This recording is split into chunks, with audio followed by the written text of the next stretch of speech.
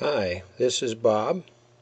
Been working on a VF1 VFO Heathkit. These are very old, made back in the 1950s. It's a single tube VFO. Used a 6AU6 tube, and over here was a OA2 voltage regulator.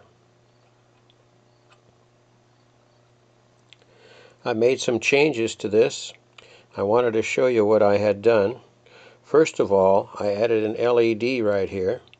One of the reasons for doing that is to get rid of the heat of the pilot light bulb, which is right over the coils here.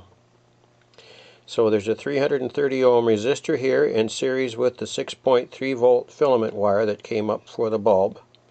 And then I put a little bypass capacitor there. The purpose of the bypass capacitor is basically just to hold the LED stable there and keep it where it belongs.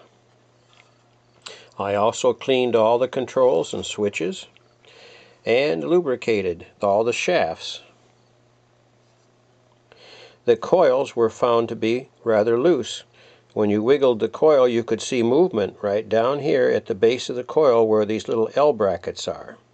So to get rid of that, I put little pieces of perf board under there. They're about 1/16 of an inch thick, and tightened it up. I also noticed that the lock washers and the ground lug were underneath those little brackets, which made this whole coil sit up high, and it was wiggling around.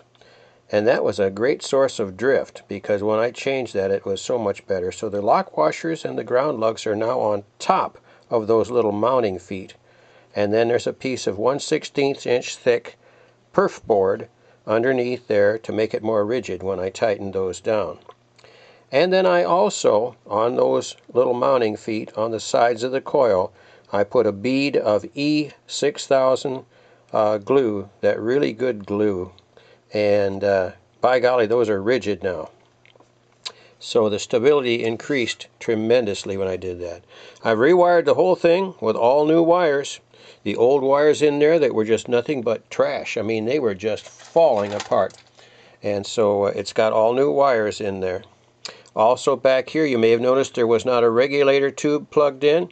The regulator tube is not used. I have a TL873 high voltage integrated circuit regulator back here. I got some of these the other day, and boy do they work good. The circuit is very simple. This is a 10,000 ohm pot here, and that adjusts the voltage. I've got two 6 microfarad capacitors there, one on the input and one on the output. And the voltage regulation is terrific. I can set the voltage anywhere from 2 volts up to 150, no problem. It's got 160 volts coming in from the little power supply. It has a separate power supply over here. That's the power supply there, just a simple little thing. And does a real good job. Here's the circuit for that voltage regulator. And not much to it at all. Now this is also available on the internet. This is Texas Instruments information. But if you do a Google for TL783 integrated circuit regulator, high voltage regulator, you will find the information will come up. So that's the deal there. Did I miss anything? Oh, I changed the tube, the oscillator tube, to a type 6AH6. So this is not a 6AU6 anymore, it's a 6AH6. That gives better stability. And what else did I do? Oh, thicker wires for the coil. The coils, and I was going to show you that. I'm flipping this thing all around here. Oh, over here I can show it.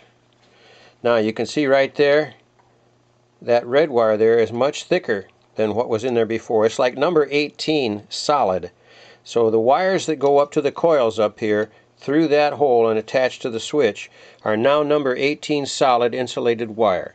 And where did I get that? I had to put a ballast in, a light at the church the other day, and I took the old ballast out, and it had number 18 solid wire with insulation on it. I just cut some little pieces off that old ballast, I threw it away here down in the basement, and that's what I used. And I used the different colors so it would be a little easier to trace it out if I ever had to. But that made things much more rigid too for the VFO for stability. And that's, other than that, just did a realignment. Now I want to tell you, the first run I did was with the OA2 regulator tube still in, and with all these changes and the OA2 in there, I got a stability of 35 Hertz over a period of 1 hour. Now that was with a half-an-hour warm-up. I allowed the frequency counter, the Heathkit frequency counter here, to warm up for half an hour, and I allowed the VFO to warm up for a half hour. Then I started a run for 1 hour, and I checked it every 15 minutes, and it drifted a total of 35 Hertz. Now that was with the OA2 tube plugged in here. I went to the solid state regulator and changed the 6AH6, put that in for the 6AU6, and did the run again after warming it up for another half an hour, and I got a stability of 2 Hertz over a period of 1 hour. That's really good for the old VF1 VFO. So that's the project, guys. Now I got to hook it up to the Harvey Wells TBS-50 and see how it works on there. So that's this project for the VFO here. 73s, guys, and good DX.